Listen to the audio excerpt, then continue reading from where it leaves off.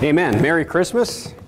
So this evening we're going to take a break from the book of Judges, and since it is Christmas, we're going to talk a little bit about Jesus tonight. We're going to talk about Jesus, and specifically Revelation chapter 1 is maybe my favorite chapter about Jesus. It's describing who Jesus really is in the Bible. You just get a really clear picture. I think John, you know, when you think about the books that John was involved in, I think John had a pretty clear idea of who Jesus Christ was from these writings here. But I want to talk to you this evening about survivorship, about, you know, survivorship in the Christian life. If the sermon had a title, that's what it would be. Survivorship in the Christian life. And the first thing I want to talk about is I want to do a little bit of a Bible study on how we can see that, you know, thank God that Jesus is a survivor. Jesus is the ultimate survivor. And in Revelation chapter 1, we see that, and the verse I want you to focus on is in verse number 8, where Jesus says, I am Alpha and Omega, the beginning and the ending. And again, in verse number 11, we see the same type of language where it says, saying, I am Alpha and Omega, the first and the last. What thou seest, and he tells them to write it in the book. But Jesus says this, turn to Revelation chapter 21. Jesus is a survivor. And I want to show you first this evening from the Bible why it's important that Jesus is a survivor and why it's important that Jesus is the Alpha to the Omega for many different reasons. I'm going to just show you, two or three of the main reasons, and then we can apply that to us and see how we can use that to survive this Christian life. Okay, look at Revelation chapter 21, look at verse number 6.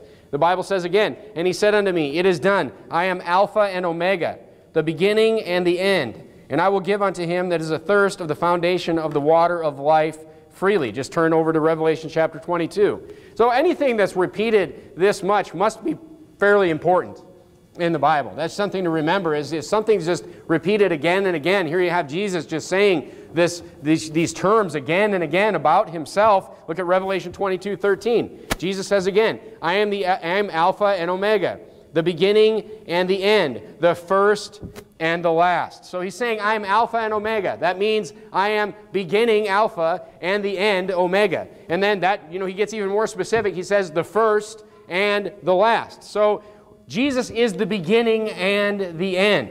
And you say, beginning of what? We'll turn to Revelation chapter 3. Let's look at the beginning first, and we'll see what he's talking about. The beginning of what? So you say, okay, that sounds great, but what is he talking about? Look at Revelation 3 and verse 14. The Bible says, and unto the angel of the church of the Laodiceans write, these things saith the Amen, the faithful and true witness, the beginning of the creation of God. Okay, so that's a big statement. He says he's the beginning, so we know he's the beginning and the end, and here it says that he's the beginning of the creation of God. Okay, so what does that mean? Does that mean that he's turned to John chapter 1? Does that mean that he's the first thing that God created? Is that what that means? Let's look at John chapter 1 and see what this means. So Jesus is the beginning and the end. He's the first and the last. But here it's relating his beginning to the creation. He said he's the beginning of the creation of God. Look at John chapter 1. Look at verse number 1. And the Bible says, in the beginning, there's the beginning again, in the beginning was the Word, capital W. And the Word was with God, and the Word was God. Verse 2, the same was in the beginning with God. So we see that in the beginning, the Word existed with God, and it was God. Okay? Look at verse number 3. And now we see some clarity on what Revelation chapter 3 and verse number 14 was talking about when it said the beginning of the creation of God. Because in John chapter 1 and verse number 3, it says that all things were made by Him. By who? By the Word. The Word in verse number 1. And without Him was not anything made that was made. In Him was life, and the life was the light of men. So, that's interesting. First of all, did you know that, we talk about the Bible so much, we talk about the Word of God so much, we talk about how, you should have reverence to the Word of God, you should read the Word of God, you should pay attention to the Word of God. When someone preaches the Word of God to you, you should listen. You should have ears to hear the Word of God. You should follow the Word of God with your life. But did you know that your life came from the Word of God? Your life literally came from it, from the Word of God. What do you mean the Word of God? The words that God spoke. That's what it means, literally. In Genesis chapter 1, you'll notice, you don't have to turn there, but if you notice, if you're reading Genesis chapter 1, you'll notice that how did God create the world? It didn't say God went and got his hammer and made a tree, and God went and got a wrench and made, a lion or whatever. Is that how you make a lion, with a wrench? I just made that up just now. But the point is that God, it just says, and God said, let there be light. And God said, the firmament. And God said, let the waters. And he said, let the earth bring forth. God said stuff. He said words, and the world was created from his words. So far in John, we're discussing the Word. Revelation is talking about Jesus. But go to John 1:14. So, Jesus is referred to in Revelation chapter 3 and verse 14 as the beginning of the creation of God. And in John chapter 1, it talks about how the Word created God, which backs up Genesis, where we actually see God creating everything with His words. And then John 1 chapter 14, or John chapter 1 and verse number 14, the Bible says, and the Word was made flesh. This is the birth of Jesus. This is Jesus coming into the world, and dwelt among us, and we beheld His glory, the glory as of the only begotten of the Father, full of grace and truth. Now we have Jesus. Jesus is the Word. So to say that Jesus created the world is correct. It is totally correct to say that. And the way I always think about this, I know that the Trinity can be confusing, and people can really, get that messed up in their mind. And the thing about the Trinity is you don't really have to understand it. You just have to understand what the Bible says about it. But the way I like to look at this is that the tool God used to create the world was Jesus. Was the Word. But look, it's not, when Jesus says, I'm the Alpha and the Omega, it's not just talking about creation. Did you know that? There's more. Turn to Hebrews chapter 5. But wait, there's more. Turn to Hebrews chapter 5. Jesus is the creator of more than just the physical world that we live in. And thank God that He is. Look at Hebrews chapter 5 and look at verse number 9. I'm going to ask you to put your thinking caps on a little bit tonight. So wake up if you can. And let's just think about some deep things of the Bible. Okay, look at Hebrews chapter 5 and verse number 9. And the Bible says, and being made perfect, this is talking about Jesus, and being made perfect, He became the author of what? Of eternal salvation unto all that obey Him. Look, the author is the creator. Look, if there's a book that's written, the author is He that created it. So the Bible says here that He's the author of eternal salvation. Turn to Romans 6:23. I'm sure most of you have this memorized. And it makes perfect sense, because when the Bible says He's the author of eternal salvation, the Bible says in Romans 6:23, for the wages of sin is death, but the gift of God is eternal life through Jesus Christ our Lord. So it's like, this is how I explain it when we're out soul winning. The gift is like, if I give you a bicycle for Christmas, the gift is a bicycle. But it's provided by me if I gave you the bicycle. So this gift of eternal life is provided by Jesus Christ. He's the author of eternal salvation. So look, you have to believe in eternal security. You must. You must, or you're just simply not reading the Bible. Look, I think, eternal security as a doctrine must not have even been a thing until the devil changed the gospel, because it's just so clear in the Bible, because that's what the gift is. That's what the gift is. And He is the author. He's not the author of life for a while. He's the author of eternal salvation. He's not the author of, maybe you'll be saved. He's the author of eternal salvation. It's so clear that the gift is provided by Jesus, and that the gift is eternal life. Okay, turn to John chapter 10, verse number 28.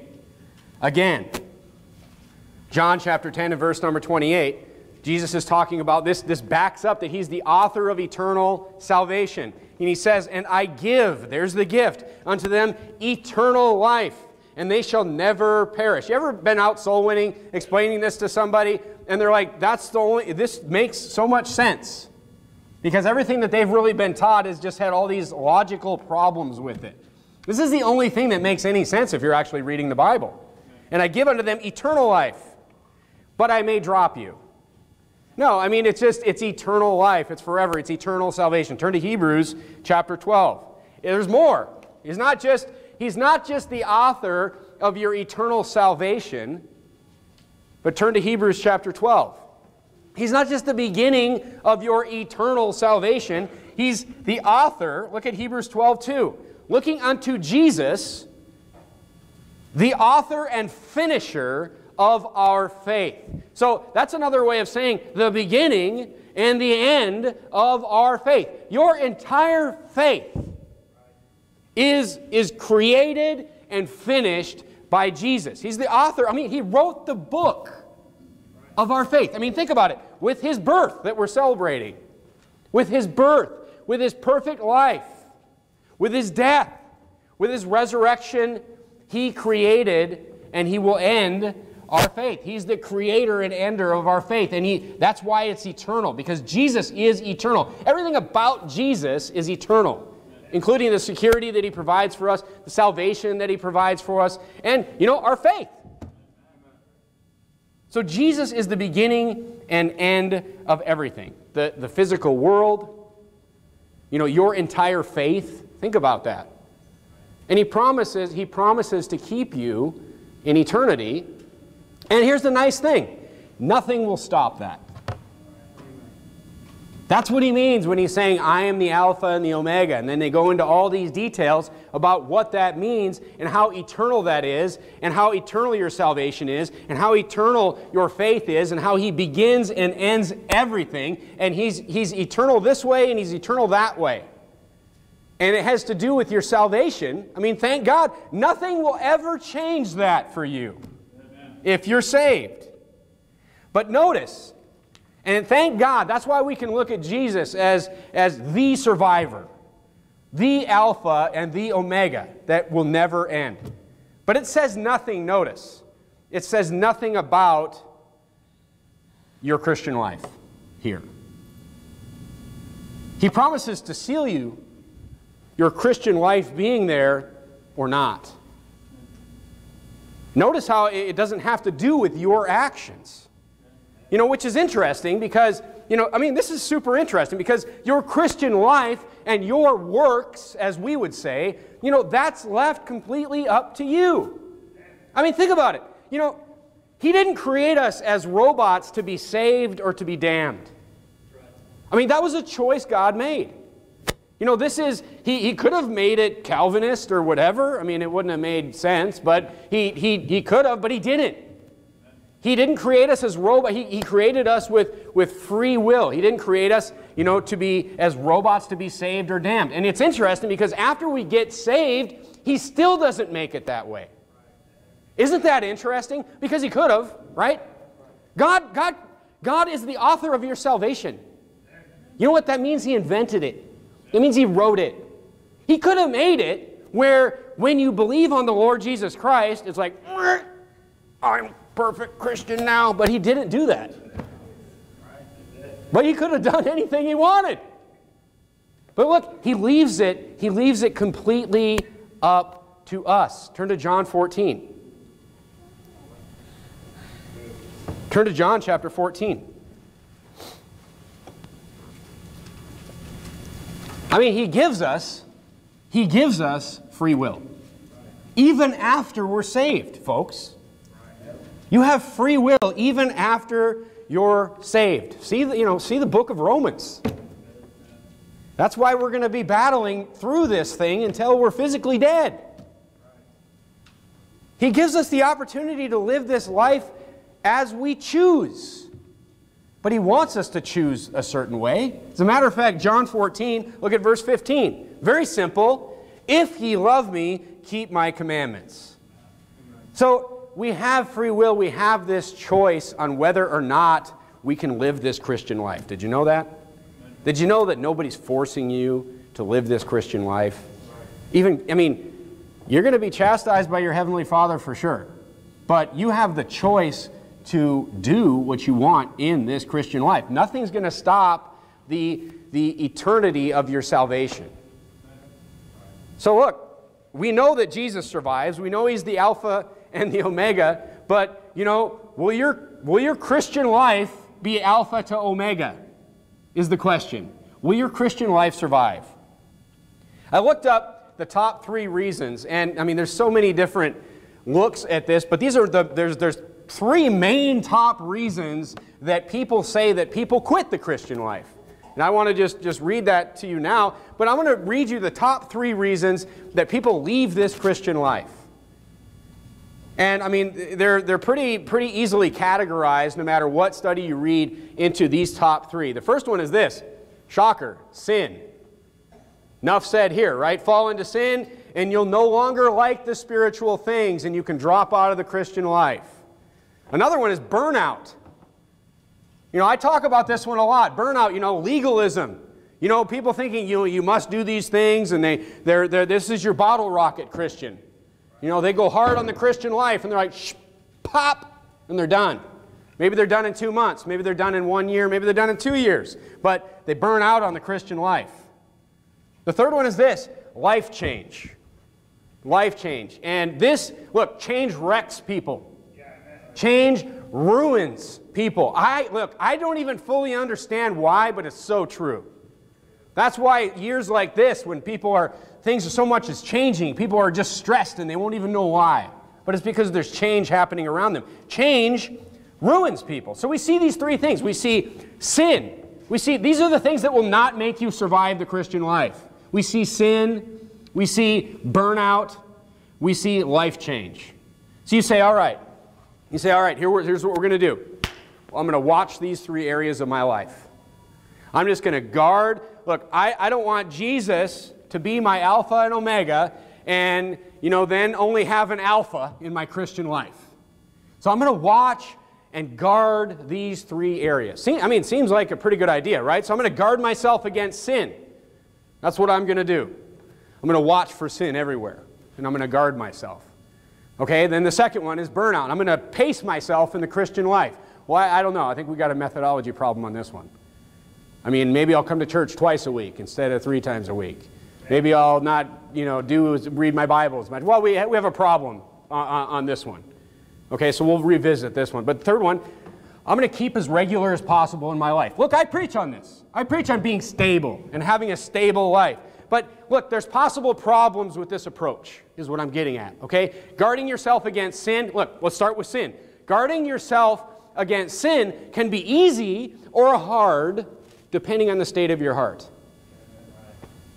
You'll notice that some people, I mean, have you ever met somebody that really struggles with a sin where you're just like, what in the world? How do they even struggle with that?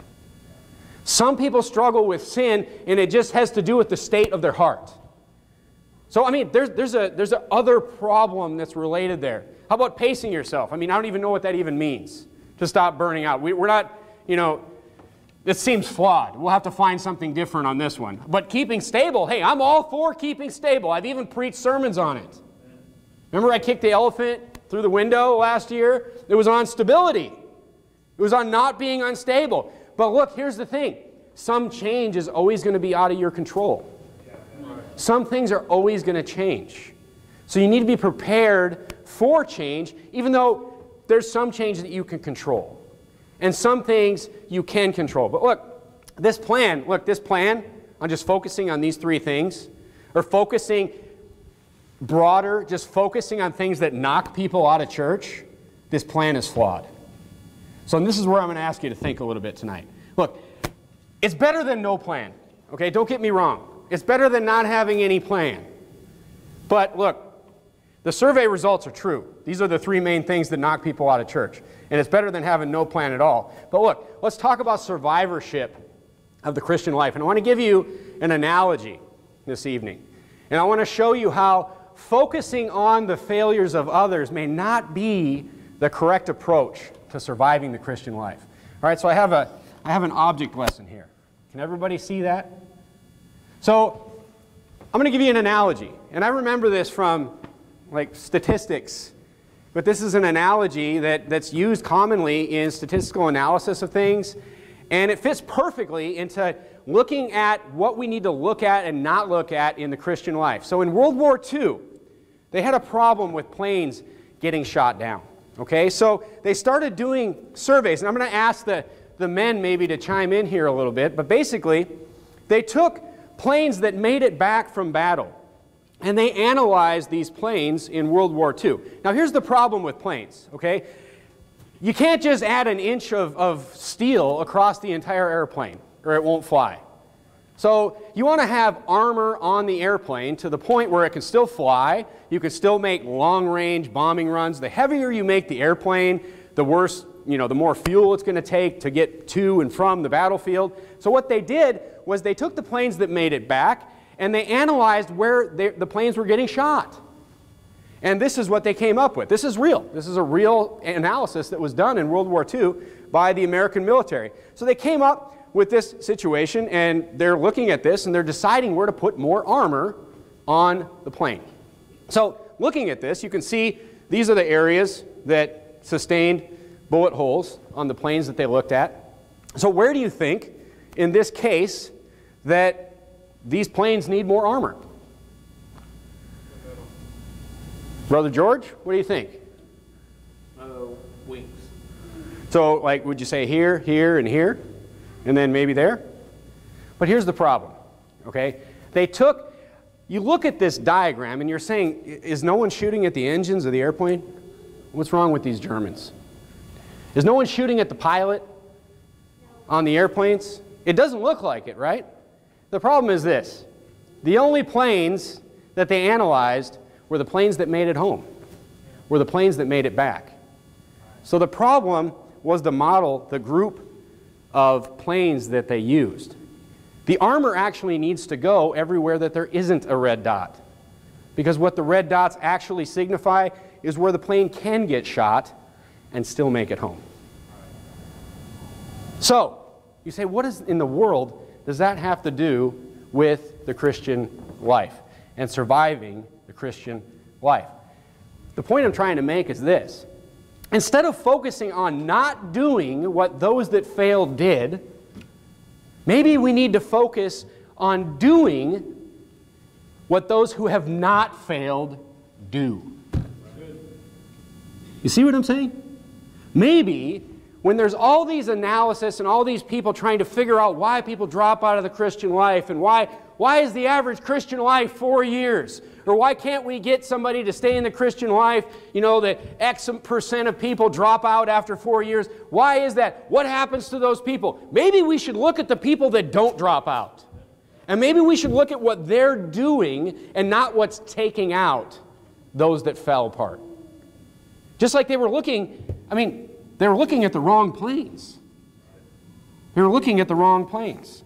So, the armor should be in the place where there's no dots, because those are the planes that didn't come back. The sample was wrong. So let's look at the right sample. So what are some things that people that stay in church do? Is the question we need to ask. We're asking the wrong questions. We're looking at the wrong groups of people. Well, I'll just give you a few examples. There's a lot of things, but these are things like staying in your Bible. Turn to Hebrews chapter 5 and verse number 12. Turn to Hebrews chapter 5 and verse number 12. Paul knew this. Paul knew this. In Hebrews 5:12, the Bible says, "For when the time ye ought to be teachers, ye have need that one teach you again, and be the first principles of the which be the first principles of the oracles of God, and are become such as have need of milk and not of strong meat. For everyone that useth milk is unskillful in the word of righteousness, for he is a babe." So Paul here is pointing out this very thing. He's like, you need to be reading the Bible. He's like, you need to be reading the oracles of God. He's like, you're not learning anything. And I like how he compares it to food, because look, you need to eat every day. Some of us multiple times a day. But look, the Bible here is telling us that we need to feed ourselves with the Word of God. And that's what people do that stay in the Christian life. Here's another one. Remain separated from the world. Come out from among you and be ye separate. Look, you must get rid of bad influences in your life. People have two reactions to bad influences. They either join them, all too often that's what they do, or they just despise them. You need to get rid of, you ever met the kid, I remember this kid when I was growing up. You ever met the kid whose dad was a drunk, would never touch alcohol because of that? Praise God for that reaction. Just over the top against that sin because he saw, but most of the time it turns out that bad influence they become it. They become that bad influence. So you must remain separate. Being joined with Christian brothers and sisters in worship and fellowship will keep you in the Christian life. I was just talking about this with one of you today. How important has that been this year? We're looking around at groups of people and I'm just like, man, can you imagine if you didn't have a church? Can you imagine if you didn't go to church this year? Can you imagine if just everything was shut off and everything? And one of you was telling me that, you went and you talked to some guy and he just blew up and he just like he hadn't talked to anybody. Well, you just be pent up with all this stuff. Like we blow up on each other like every 3 days about what's going on. But look, that's why you need Christian fellowship in this life. And so much the more. And look, another thing, it will point out sin to you. Being in the Word of God and being separated from the world will point out sin to you. It will make it exceedingly sinful to you. It will take care of that sin problem that's knocking people out of church. It will make it exceedingly sinful. Look, it'll keep you in a steady, healthy fear of the Lord. You will get to the point, if you're in your Bible and you're separated from the world, you will get to the point where you will cringe at sin. Where you'll just have that fear of the Lord and you'll just recognize sin just like that. And here's another one. This is just I'm just giving you some examples. I'm just randomly shooting here. Turn to Philippians chapter 2. Here's another one. Philippians chapter 2. Look at verse number 3. Philippians chapter 2 and look at verse number 3. The Bible says, "Let nothing be done through strife or vainglory, but in lowliness of mind let each esteem other better than themselves. Look not every man on his own things, but every man also on the things of others. Let this mind be in you, which was also in Christ Jesus." Look, get focus off of yourself. Focus on others. Focus on others. Look, there's a trend in churches, and pastors with experience will tell you this. They'll tell you that people that require the most effort, they'll tell you this in frustration. They'll say, the people that require the most effort and the most help, the people you put the most time into are the ones that don't last anyway. That's kind of depressing when you think about that.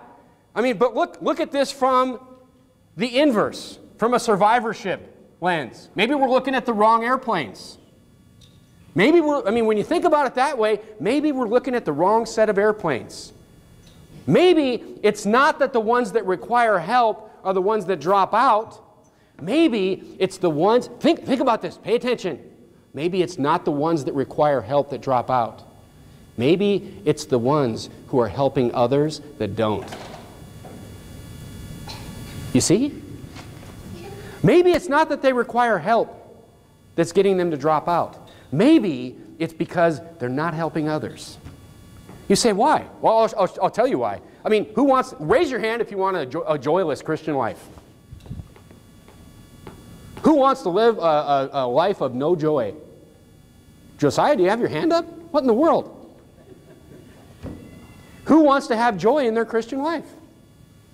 Amen. Who thinks that there could possibly be joy in the Christian life? This Christian life is full of joy. If you're not living a joyful Christian life, you're doing it wrong. Something's wrong with you. I'm telling you right now. If you have a Christian life and you're just grinding this thing out and you're just like, I'm getting burnt out, you're doing it wrong. Something's wrong. You're driving backwards or something. Something's wrong. Because guess what? You know what? Helping others, I mean, that gives you joy. I mean, it's not because they don't require help. It's because they're doing things for others. I've done that before on purpose. It's having like a horrible time with stuff, and I've gone to just like, I'm just going to go help somebody do something, and you just feel better. On just a small, like, daily basis, it works. Imagine your entire life. Imagine if you, like, dedicate, I mean, just a thought. Imagine if you dedicate your life to something other than yourself. I mean, whoa, that's mind-blowing. That's mind-blowing. But that, look, there's a tremendous amount of joy had in dedicating yourself to something or someone else other than yourself. Focusing on the needs of others, as, you know, which was also in Christ Jesus, kind of like Jesus did. You know, kind of like how Jesus never did anything for himself. That was the whole problem. You know, I was in some stupid Lutheran liberal church when the Da Vinci Code came out. You guys remember this dumb book? The Da Vinci Code, where Jesus had a child and there's this holy child bloodline or some stupid thing. It's just this wicked, you know, heretical book. And, you know, you had people in some stupid liberal churches saying things like, well, what does it really matter if Jesus got married? Does it really matter? It could be true. Yeah, it matters. Because Jesus wasn't here to do anything for himself. Jesus was here to serve us. Like, I don't know, like the whole world, because he created our faith and to give us eternal salvation. That's what he was here for. I mean, he wasn't here to get married. That's what we're allowed to do. So look, maybe you should focus on, you know, becoming someone that gives support to others. And you'll get some joy in your Christian life. I mean, there's your answer to burnout right there. There's your answer to Christian burnout right there. Because, I mean, that's what it is, right? It's just this is too hard, and I just feel like I just can't come to church 4 times a week or whatever. And it just, look, if you're thinking that way, you're not going to make it. Because there's no joy in that. I mean, we don't believe in legalism here. What are you doing if you're thinking that way? So get out of the point is, get out of the category of groups that inevitably fail, is what I'm trying to get you to understand. Stop trying to not do the things that the failures do. And start trying to do the things that the successful, the survivors do. You know, the armor needed to go in the areas with no dots. Start looking at the right group of planes. These are just a few examples. I mean, look at somebody who has been successful in the Christian life for a long time, and take your cues from that. That's what you need to do. Start looking at the right group of planes. I mean, these are just a few examples. An interesting way to get you to think about succeeding in the Christian life. You know, Bible reading, separation, being a blessing to others. But the point is that Jesus promises to finish your faith. Jesus started it, and he promises to finish it. He promises to finish your eternity. I mean, it's a promise. The thing is, you know, he's a survivor. He serves you from Alpha to Omega. So, I mean, it's the least you can do to at least attempt to serve him, you know, with your life. As we look at, you know, the Alpha of Jesus' birth, you know, we know that wasn't his beginning. But as we look at the birth of Jesus, think about that. Think about everything that Jesus provided the world. From the world itself to everything that we have and our entire eternity. I mean, it is the least that we can do. And what I'm trying to get you to focus on this evening is just look at the right set of airplanes. We need to focus on why, because look, you're ultimately going to fail in the Christian life. if you're just trying to just, as hard as you can, to just not sin. And I'm just going to try as hard as I can to just come to church as much as I can. These are all good things. And try as hard as I can to just not do these things that are going to make me fail. When I need to start looking at the things, I need to start looking at the things that are going to make me succeed. And look, folks, the Christian life, if done right, and done right meaning according to what the Bible says, will just bring you tremendous amounts of joy. I mean, do you think that the God who sent Jesus to save you when you deserve nothing, and you deserve nothing but damnation, do you think that the God that would do that for you wants you to live a miserable life? No. No, yes, you may have persecution from people in the world. You may have persecution from people you know. You may have persecution from this wicked place here. But God wants you to have a successful, joyful Christian life. And if you're not having that, you're doing it wrong. You're driving the car like, you know, you're putting it in reverse when you're going 60 miles an hour down the road, and you're driving it wrong, and you're driving with the parking brake on, and the brakes are smoking everywhere, and you're going to break the car, is what's going to happen. Start doing it right. Start doing it right. Look at the success stories, not the failures. And look, it's the least we can do to give this life that we have to Jesus, who gave us everything. Let's bow our heads and have a word of prayer.